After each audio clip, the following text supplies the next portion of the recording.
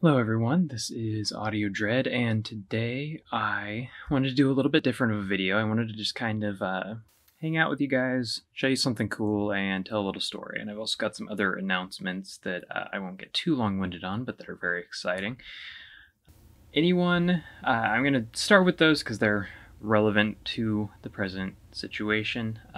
Anyone who watched the Sound Effects Guy Challenge number 7 live stream, he mentioned that I am working on a game, and I am doing all the sound design for it. The name of it is Spiritborn. It is an indie ARPG that is very skill-based, is going to have a variety of classes, some interesting enemies, really good graphics, really good gameplay. My sounds, which I like to think are very well done. My sounds are not implemented yet. That being said, if you have any questions about it, you want to learn anything about it, feel free to message me directly. We also now have an official Spiritborn Discord, which I'm always active on anytime someone wants to come and chat.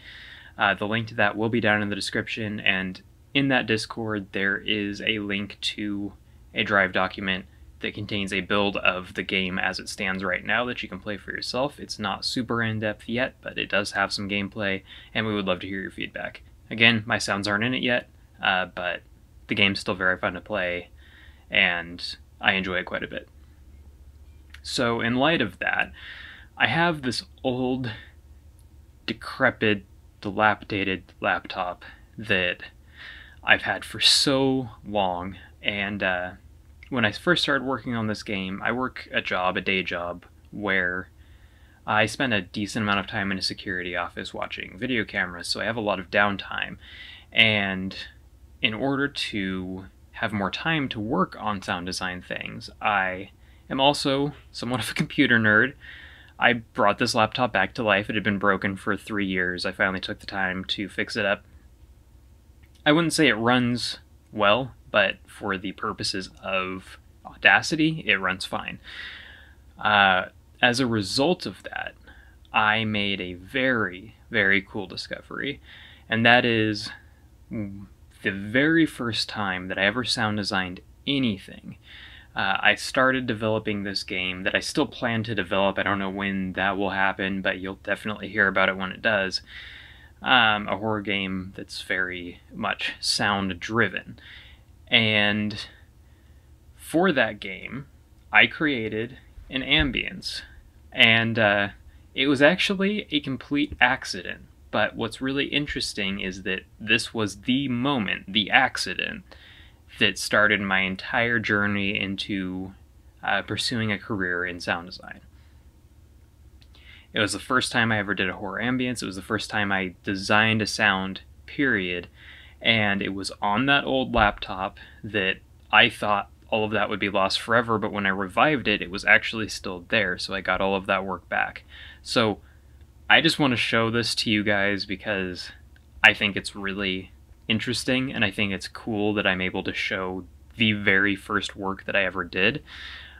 There were 3 versions of this. I'm going to show you the final version because the other 2 were just kind of drafts. And this is what I ultimately came up with. So, right. I had an interesting style, and there's a lot of things that I did that I would do different now. And that's actually something I'm gonna toss it in here, and I'm gonna try to recreate this knowing what I know now, and see how it turned out different, if it's any different. So this is the original sound. Oops. Now, keep in mind, this was before I started focusing on Creative Commons 0, so this does have an attribution on it. So, sarasprella, I think. I will be finding the sound and linking it in the description, so make sure and go credit where credit's due. Give them the credit that they deserve. So I'm just going to solo this out really quick.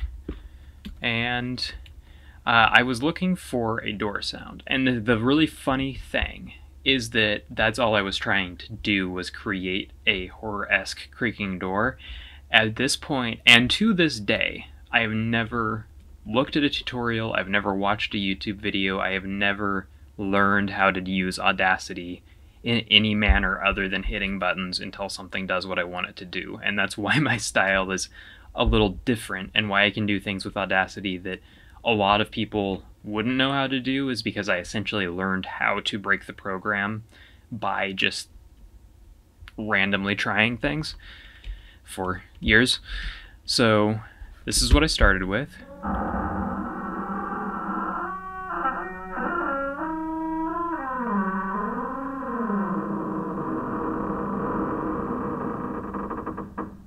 So what you have is just a very long door creak.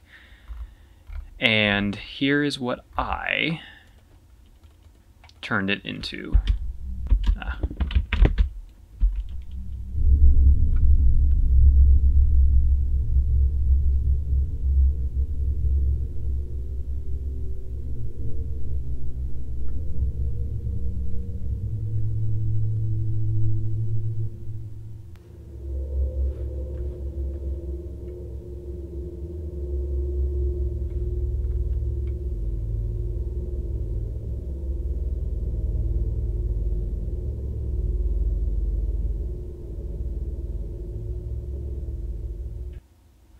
Okay, so there you have it. For a first sound, not bad. Knowing what I know now, there's a few things wrong with it. One, it doesn't fade out all the way, so there's a little bit of clipping as it transitions right here. But getting a fade to 0 in Audacity is actually tricky, so I can't even fault my young self for that.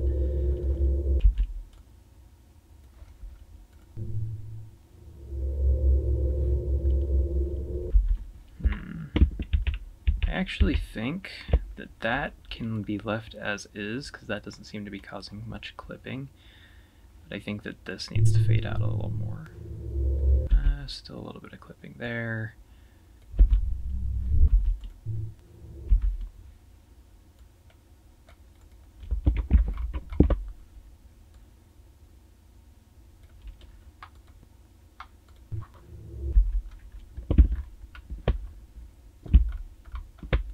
Just going to make sure that these hit 0.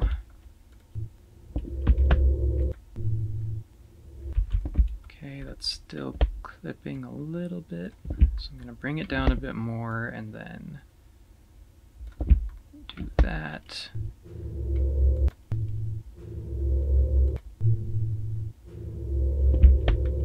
And that still doesn't fade out enough, because you want just a tiny fade out, and that's hard to do. There we go. Now the other thing that I noticed is that depending on what you're listening to this on, it will sound like or feel like the bass is blowing your head off. It is, I don't remember my thought process, but I think I just thought that more bass meant scarier. So what I'm going to do now, so I improved on this a little bit. Here, we can get that out of there.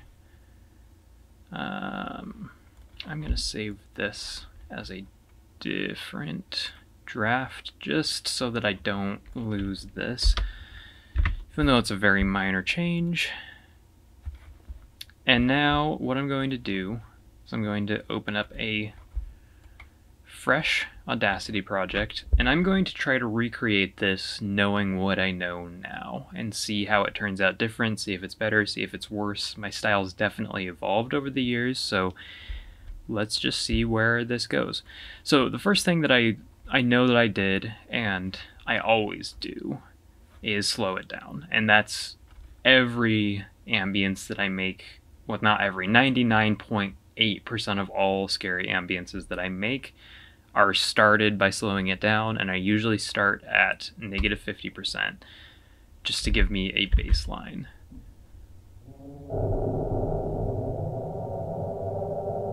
I can already tell that's not enough, so we're just going to repeat that, another -50.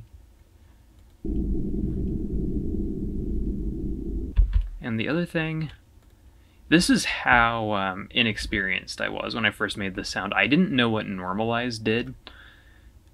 And so I kept having to adjust the levels of like reverb that I put on so that it wouldn't peak, because I didn't know that there was an easy way to just set it to 0.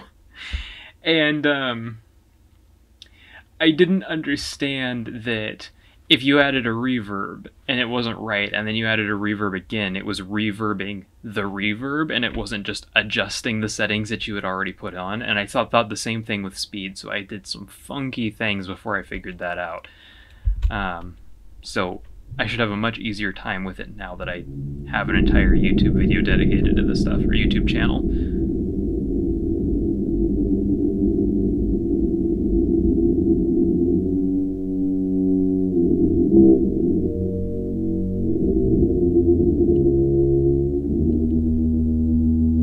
So I would say that's actually a little too slow.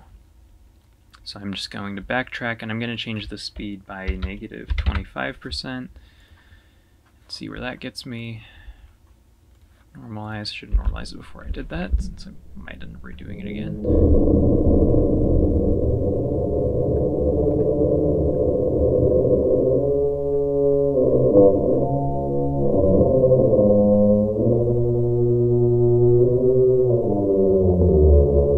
So I think that's about right. That's about where it was.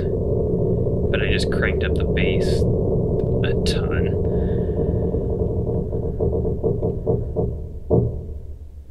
So now I understand reverb a lot better than I did then.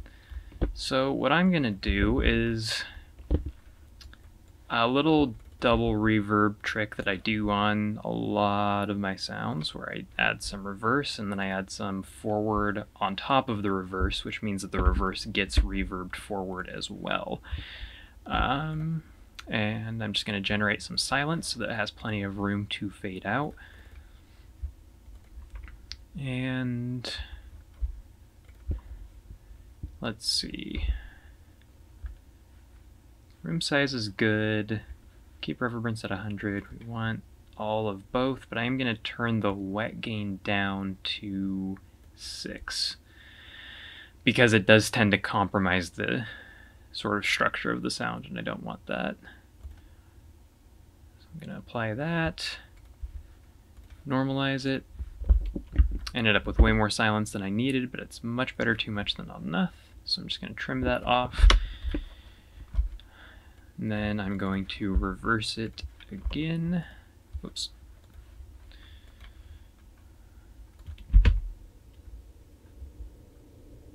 So there we have a nice fade in.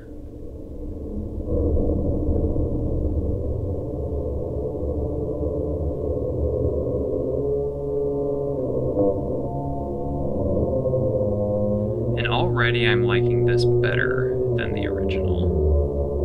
So now what we're going to do is we're just going to do the same thing forward facing,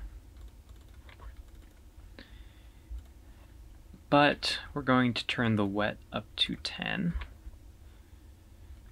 So this is what I like to call the everything reverb. It's where you just crank everything up,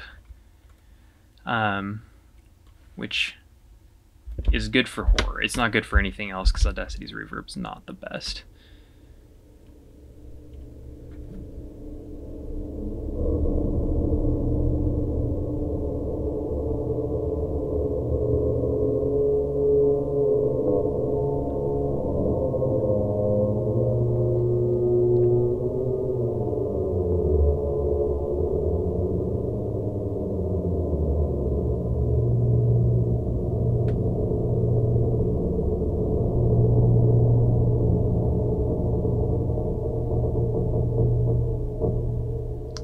So that actually is a bit too intense. I like the reverb, but there's a bit too much of it. You can't hear the original sound enough, so I'm going to actually do that again, but I'm going to turn the reverberance down to 60. and see if that helps keep the structure of it a little better, because this was designed with a setting in mind. So this was really good for just one of my normal videos, but the setting that it was supposed to be, which is kind of a pieced together complex sort of thing made out of scrap, it's a kind of a cult building is what I was basing this off of. And so the ambience itself is meant to just be creepy and unsettling, but it's also meant to be like the walls are creaking and the structure's a little unstable. It's supposed to sound like the building isn't quite steady. So that much reverb makes it sound a little too synthetic. Don't know why it's taking so long. God, it's taking forever to apply this reverb. I swear my computer is not this slow. Alright, there we go. So now we're going to normalize this. Trim off the end so that it doesn't have such a hard time.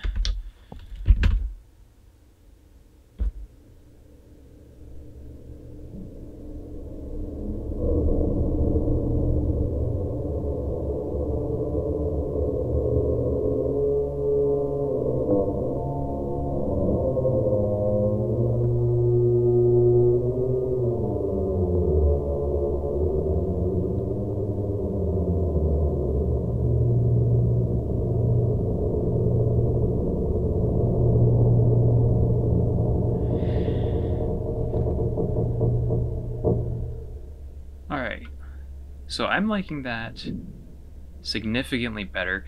The reason why the original had two different sections is because I wanted to put different reverb on each one, because as it gets to the end it gets a lot deeper, and particularly this spot at the end.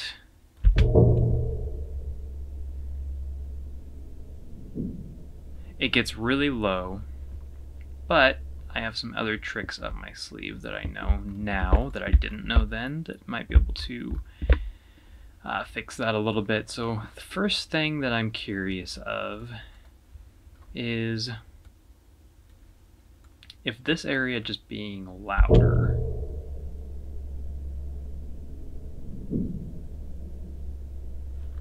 So, because it's hard to tell if it's too deep or if it's too quiet. So what I'm going to do is I'm just going to bring this up to 0 decibels.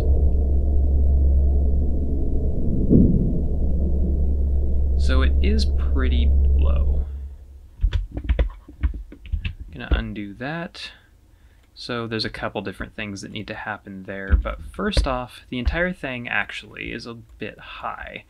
And now before, I just fixed that by cranking the bass up because I thought that that was the most efficient way. Now I know that pitch shift is actually a thing.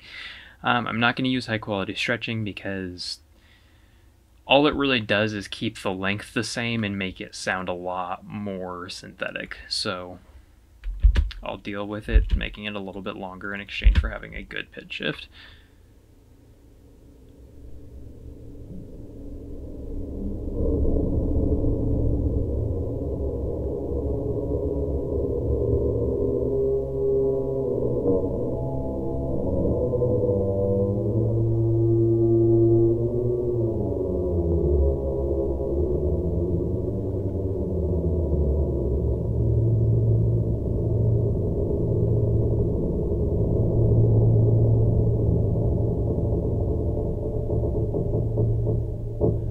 It is amazing how much of a difference 5% pitch can make.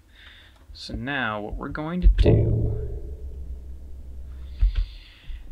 is we're going to attempt to pitch shift this area up. And we're going to see if that doesn't completely mess up the entire thing. Okay, so that sounds ridiculous. So we're not going to do it that way. What we're going to do is we're going to do a sliding pitch, where we're going to start at 0 and we're going to end at 10.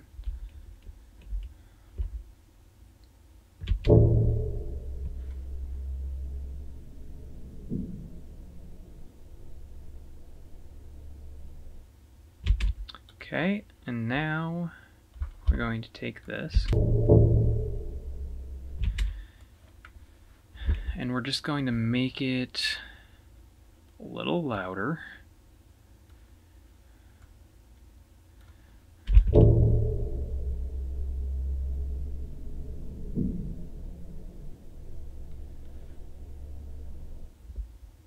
So that last little bit at the end is nice. Now what we can do is we can try to normalize that a little higher and just see if it doesn't completely mess it up. Okay, so there is a little bit of clipping there. Now the question is, can we just draw it out? This generally has about a 50-50 chance of working, because it's still a very sharp curve.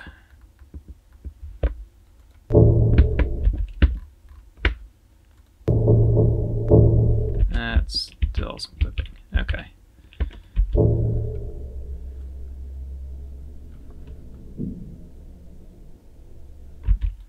So instead of that, we're going to normalize it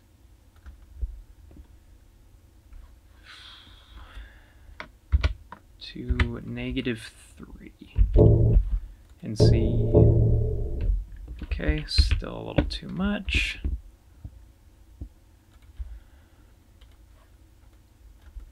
I think it's probably, yeah, it's a bit above that already. I just want this to get a little bit louder.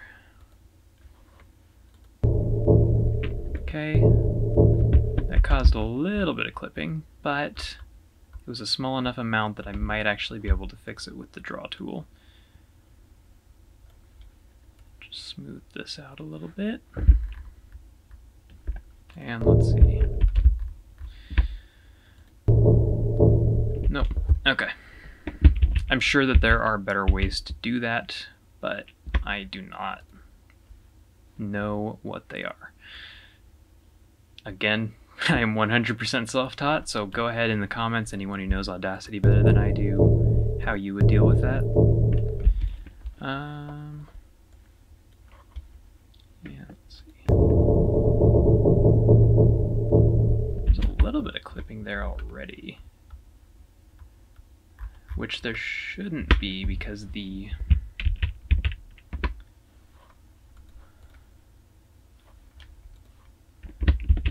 scale starts at 0, so it should be merging just fine. If I start it where it's already quiet.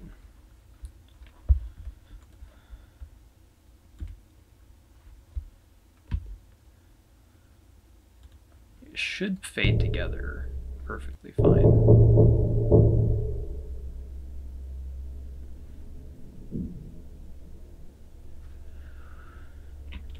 Let's see, right there it did cause a tiny bit of clipping, but a small enough amount because it's already so quiet that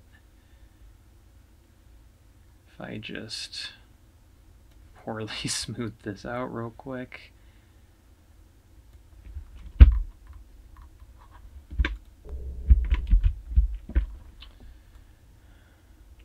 The other thing that I can try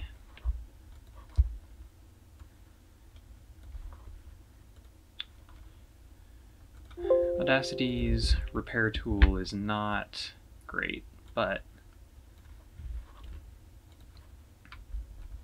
it will sometimes get the job done. You have to select such a small section.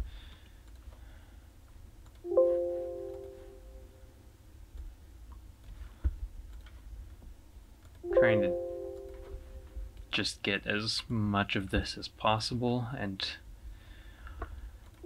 I don't know exactly what 128 samples looks like, so I'm just going to keep reducing by a little bit until I get it. Because banging my head against the wall is the way that I do sound design.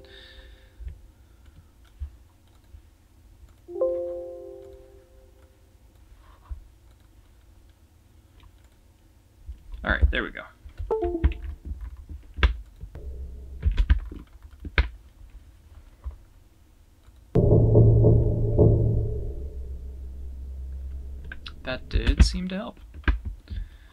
So now, if I just bring the volume up as high as I reasonably can.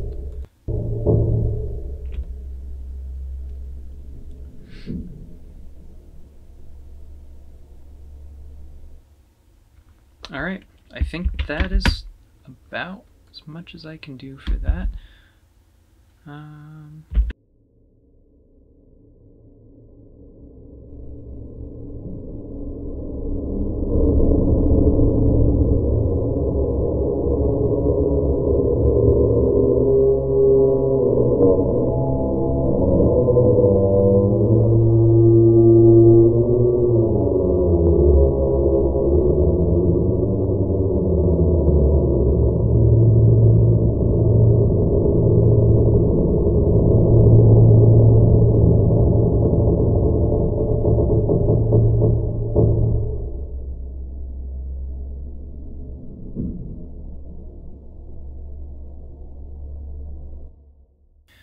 There you have it. So that is what my first sound design sounds like if I did it today. Let me know in the comments below which one you liked better, and while you're down there, make sure and check out the Discord server for Spiritborn, and also check out Sarasprella, give the credit that they deserve, and I think that's all I have for you today. So until next time,